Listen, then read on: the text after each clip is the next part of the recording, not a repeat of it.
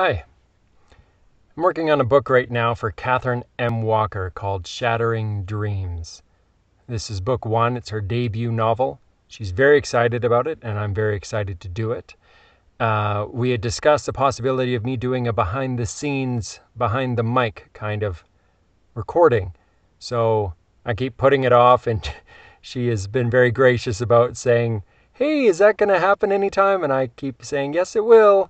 And I tried a little while ago last week, and it was just an abysmal failure. It was too late at night, and I gave up. So I'm going to try again tonight, and hopefully this one you guys will actually see. Shattering Dreams is a fantasy book, really interesting medieval type of thing with a magical element. There's something called the Veil, and you can draw power from the Veil, or at least certain people can. And it gives you these certain abilities. I won't get too in depth about what that entails. Just know that what happened a while back is that certain people who had this ability, or it was quite strong in them, started to go crazy and kind of murder people. It was awful. And so now there's what's called the taint, and people are very concerned about whether you're going to become a tainted, sundered one, or whether you're going to be okay. This story focuses on three characters: the fourth son of the king, the prince, Alex, and his two friends, Kyle and Jess, or Jesselyn. Where I'm going to pick up in this story, I feel is safe because it's a memory that is addressed. The memory happens in the prelude, and this is him recounting it for the very first time to his friends and trying to show them through the veil as he can share his memories with them that way, so that they can actually see and experience what he saw and experienced when he was very young, about 5 years old. So yeah, I'm going to recount this a little bit here, and hopefully you enjoy it. And I'm saying too much. Okay, I'll get right into it, and then maybe I won't go hum and hawing too much. All right. So they're at a bar, they're chatting. It is the anniversary of his mother's death. Young adults. Okay.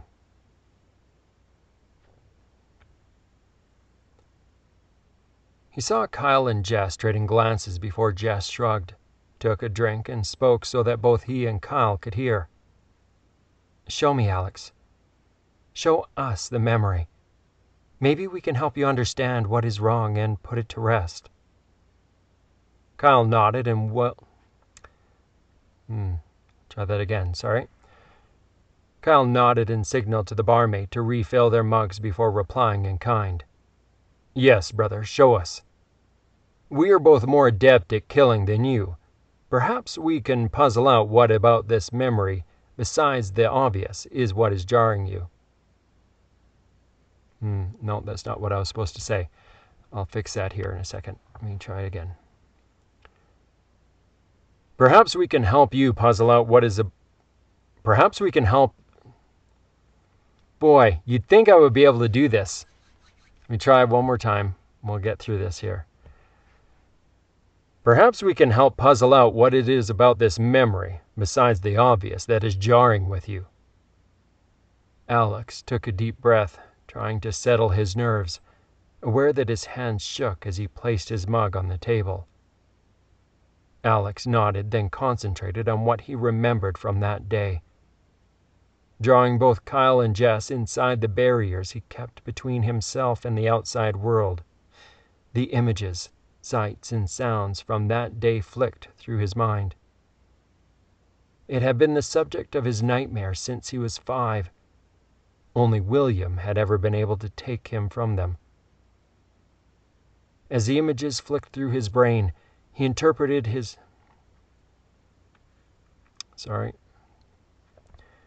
As the images flicked through his brain, he interrupted... You'd think I could get that word, but I just can't get it tonight. Okay. As the images flicked through his brain, he interpreted to his friends as best he could. I was on a picnic with my mother. I was trying so very hard to impress her. Alex smiled despite himself at the first part. The memory and the images of his childish self, trying so hard to impress his mother. And he heard his friends chuckle at the images, which were backed up by his childish inner monologue. Then Alex sobered, feeling a tear trace down his cheek, knowing what was coming.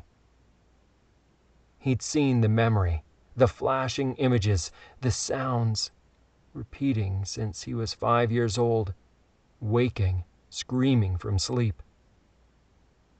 The whistling noise, the grunt and gasps of pain, the guards and the servants crumpling to the ground, stumbling back as his mother pushed him, her voice, the last thing she'd said to him. The last thing she'd said to him. "Run! Hide!" echoing through his brain. Looking up, confused, despite screaming at himself not to look, not to see her death this time. The fear on her face, the dark figure, her head being wrenched back, a large knife drawn across her throat, warm blood splattering on him, her lifeless broken form crumpling to the ground.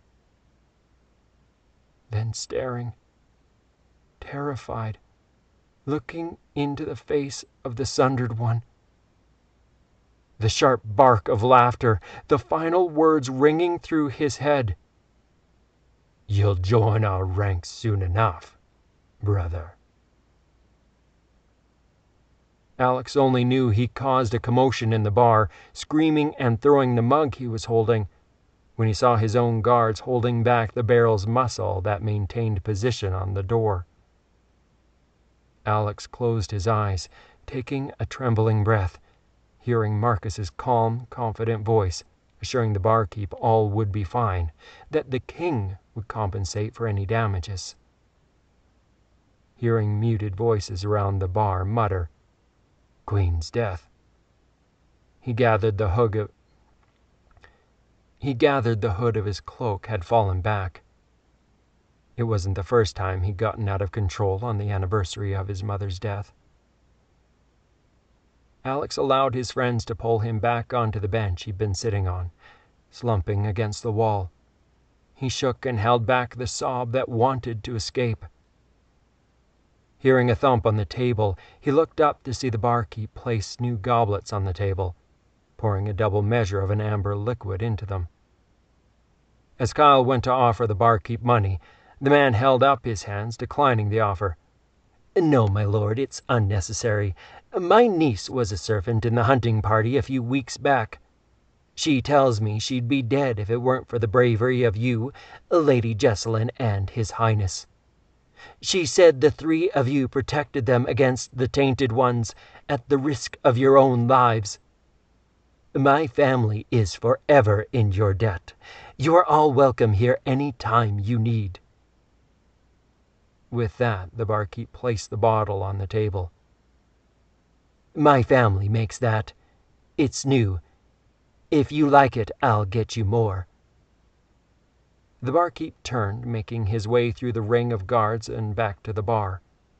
He gestured at the musicians in the corner, who stared up, playing again. He gestured at the musicians in the corner, who started up, playing again, and sent his barmaids around with full jugs of beer to fill up the mugs of his other patrons. Alex took a steadying breath, wiping a tear from his cheek. He picked up his goblet, considering the amber liquid it contained for a moment, then raised it to his friends, who matched his gesture before throwing back the contents. Alex's eyes widened in shock as the fiery liquid spilled down his throat. Glancing at his friends, he knew the barmen would have hit. I've almost got it. I'm going to read this last little sentence and then we're going to be done here. Glancing at his friends, he knew that the barmen would have a hit. Yeah, gonna fail at this last one here. Glancing at his friends, he knew the barman would have a hit as soon as everyone found out about this new product. Okay, I'm going to stop there because, wow, that was embarrassing. Thanks so much for listening. I hope you enjoyed it. I'm really enjoying working on this title. It's going to be out very, very, very soon. And yeah, look for it. It's called Shattering Dreams by Catherine M. Walker. Thanks for listening.